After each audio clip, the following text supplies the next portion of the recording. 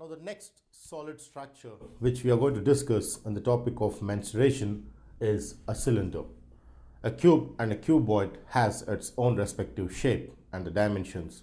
Similarly, let's see what is a cylinder, a solid structure of mensuration. Imagine I have this pen stand. In this pen stand, we identify that this is having a circle at the base and even circular at the top, but even the side is completely curved. So if this is completely curved, and imagine I want to cut this and then see what exactly this curved part would be when I strip it. See, as I see this is called a cylinder. So let's see each of how we can identify the lateral surface area or the curved surface area and the total surface area and the volume. So before we understand the cylinder, let me just draw the diagram of cylinder here, where I have, say for example, this is how I draw, where this is the top surface and this is the bottom surface, is how I get the cylinder. Now let me say the radius of this cylinder. When I have the circular region, the radius of this cylinder is, say, it's R. This is the radius, and let me say the height of the cylinder is H. Now based on the dimensions of the radius and the height of the cylinder, let's see how we can find the complete areas of the lateral surface area or the total surface area of the cylinder.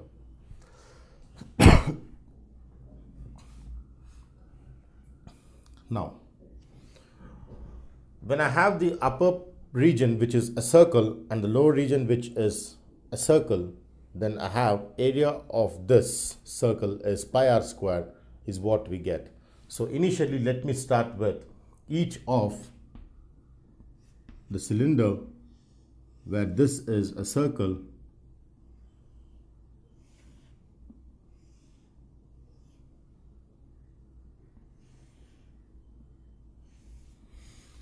so when I divide the region, initially the upper part comes out as a circle and this curved surface comes in the middle, and down part, which is a circle, comes down. This is how we understand the cylinder with three basic structures. One is the circle, one is the curved part, and one is also the other circle. Exactly these two circles are equal. So area of this circle is no doubt pi r square, which we all know. And area of this circle also being equal to that is also pi r square. Now the question comes on how I find the area of this. Now as I said, this clearly is curved, and hence this is called curved surface area. This is flat, so flat, flat or flat. Instead it is open here, and this here it is curved. So I need to find the curved surface area of the curved part. How do I find this is the biggest question out here. So in case of this, imagine I cut the cylinder at one region and then I pull it up, then I see that this curved part becomes a rectangular strip. As you can visualize this, I identify that when I cut this and expand, this becomes a complete rectangular strip, which again on rolling becomes a curved cylinder, the curved part of the cylinder. So the area of this curved part is nothing but the area of this rectangular strip. So let's see how the area of this rectangular strip can be found using the geometrical dimensions. Now coming to this, I clearly see that this is nothing but 2 pi r. Why is this 2 pi r? Because this acts as the circumference of the circle. As I see that this strip is totally out here in this form. So when I pull this, I totally get the circumference of the circle becoming the length of the rectangle. the whole of the strip circumference becomes the length of the rectangle. So this being circumference of circle is nothing but length of rectangle. And obviously my height, which is the width of the rectangle, is h. Therefore my total surface area is area of the upper region, area of the lower region, and area of the rectangle, which we clearly know that the area of this rectangle is 2 pi r into h, because length into width is this into this, which comes as this. Therefore, if I wanted to find curved surface area, I take only the curved part, which is nothing but the rectangle. As I can see that the curved part, when pulled straight on the flat surface, I get a rectangular strip with these dimensions. Therefore, curved surface area would be 2 pi r into h. Is how I understand the curved surface area of a cylinder. Next comes on what is the total surface area of a cylinder. As I see that the total surface is the curved surface plus the top and the bottom surface. When I split this, this plus this plus this is nothing but the TSA of a cylinder. This being pi r square, and area of this being area of this, which is 2 pi r h. And here the area of this being pi r square gives me, when I simplify this, I get 2 pi r times r plus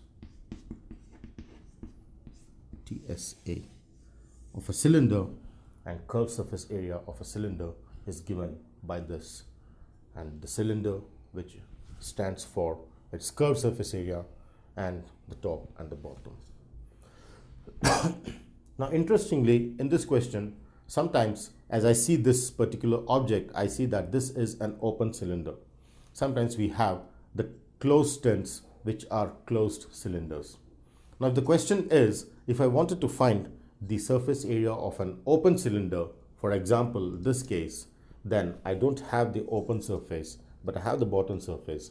So in this case, my surface area or the total surface area would be CSA plus 1 of the circle, but I don't include this circle because there's no area, it is hollow inside. So in this case of this cylinder, let me see what the area is for one side open. So in case of a one-sided open cylinder, let's see what is the total surface area covering the complete curved surface and the top and the bottom.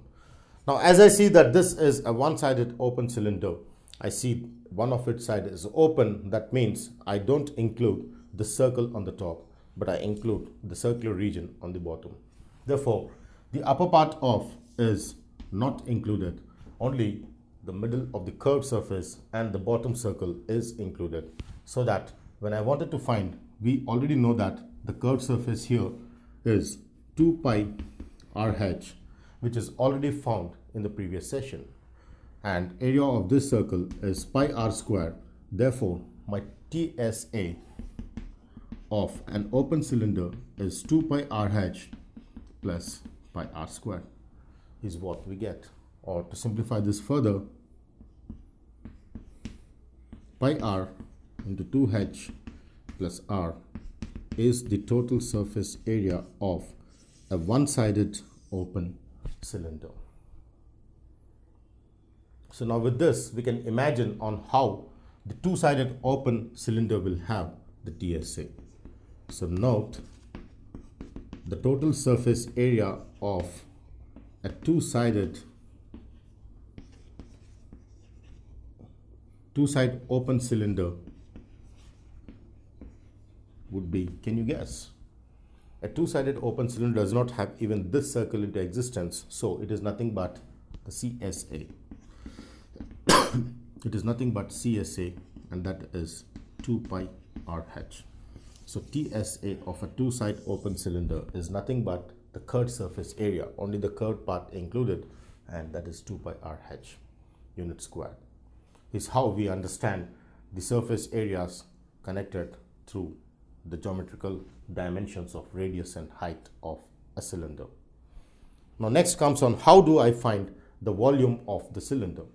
How do I know how much space does the cylinder occupy inside the region? So how do we find the volume is the biggest question next. Now here the next question is about the volume. As we know that volume of a solid structure is area of base into height. So let's use that general property of a volume to see what exactly is the volume of the cylinder. So as I find that volume is area of base into height, therefore volume of cylinder is nothing but area of base, which is a circle, and hence area of the circle is pi r square, times the height of the cylinder is h, therefore it is pi r square times h. That implies volume of a cylinder is given by pi r square h unit cube. Units are very important in solving the problems. Getting the answer and putting the units in mensuration has to be taken proper care with. Now this is how we get the volume of the cylinder, which is pi r square h unit cube.